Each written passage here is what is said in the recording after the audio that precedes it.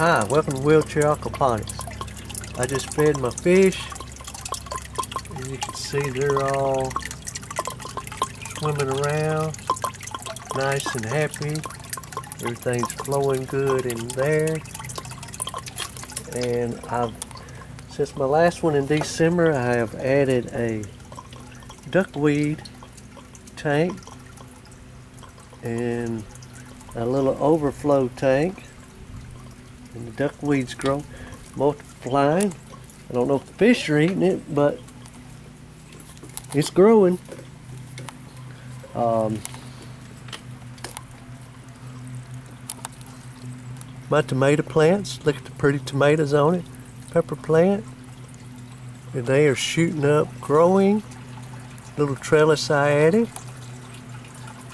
Over here in the other bed, I have cucumbers, more tomato plants, a couple of watermelons on the end, and everything's running good. It cycles about every 8 to 10 minutes. This one here is fixing to flow. See it filling up. Oh, they're both cycling at the same time. And it'll take about 2 minutes for them to dump. There they go now. I got a little bell pepper there, which won't be long before I'll be picking it and eating it. Those two tomato plants are suckers that I picked off of these other two and stuck them in there. And they are thriving. The cucumbers are thriving.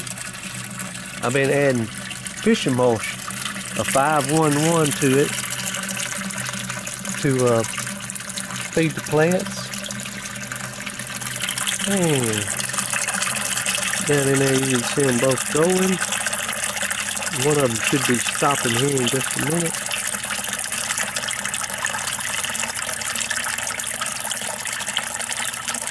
I had to make a few modifications, fix stuff, but that's part of the learning process.